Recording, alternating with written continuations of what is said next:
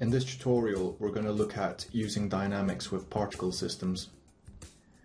So first I'm going to start with a simple example. I'm going to go to Simulate, Particles, and create an emitter. This creates a simple emitter. If I play back the animation, we can see these particles getting emitted.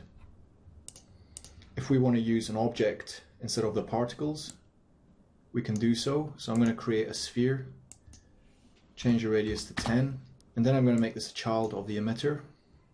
And I'm going to click emitter and choose show objects. So now we can see that the particles are spheres. And it's very simple to add a dynamics tag to this. So I'm just going to click on emitter, tags, simulation tags, rigid body. If I play this back, we get an unexpected result. Basically, the emitter falls down. So to prevent this, we want to go to inherit tag, apply tag to children, and then set individual elements to all. And now when we play this animation back,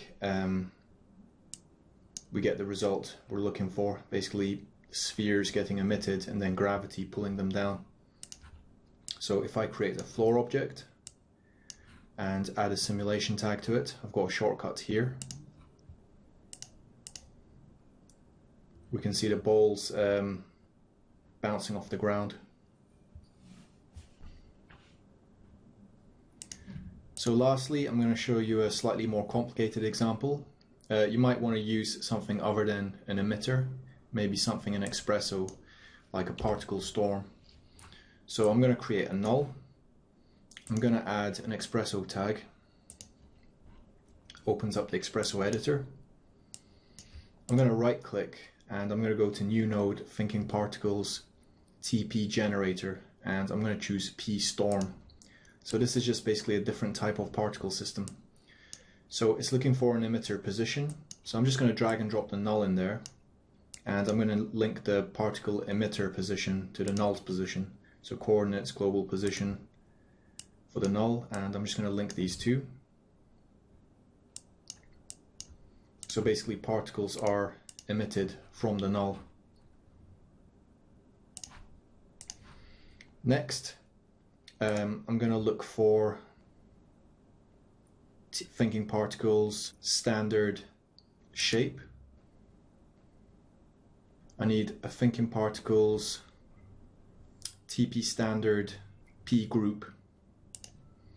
So basically, as soon as the particles are born, if you go to the thinking particle settings under simulate thinking particles settings, basically I've got the panel snapped here, but when particles are created, they belong to a group. So in this case, all. It's just something Cinema 4D does. So basically, when these particles are born, so I'm going to choose particle birth for the output on pStorm. I want to pass them to the all group. And we can actually create subgroups and other groups, but this is a very simple example. So just all you have to know is that when a particle is born, it belongs to the all group. Next, I'm going to hook up this P shape. So I'm just going to draw a line from particle birth to P shape. And this is basically how we're going to define a shape for the emitter, because it's not as simple as the standard emitter. So I'm going to create the sphere again, set the radius to 10, and I want to use this object. So I'm going to go back and I'm going to drag and drop my sphere into the P shape node.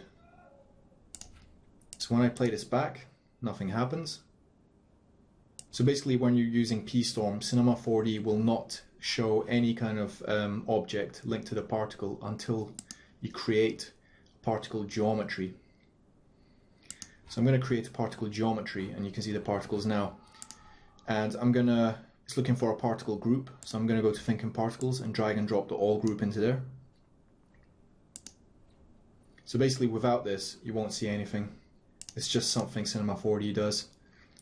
And these spheres are quite large, so I was basically playing with this P shape node here, and we've got the bounding radius, which is a sort of a strange property. It seems to control the size as well indirectly. So I'm going to set that to 12. and those particles look a bit more manageable. So same as before, if we want these to react to gravity, we want to apply the dynamics tag to the particle geometry. So I'm just going to go to tags, simulation tags, rigid body, play it back. So it's the same problem as before. We need to go to apply tag to children and set individual elements to all. And now we've got the dynamics applied to the particles being created. And I can move this, actually no, that's the particle geometry. I'm going to move up the null, and now it's emitting from over here. I'm going to create a floor object, just drop it down, give it a simulation tag, and we're creating particles using a different method, pStorm, and using dynamics on them. So this method's a bit more complicated, but it's kind of worth knowing. And it's a very simple expresso setup. So I hope that wasn't too complicated. If you find this tutorial useful, please share it, and thanks for watching.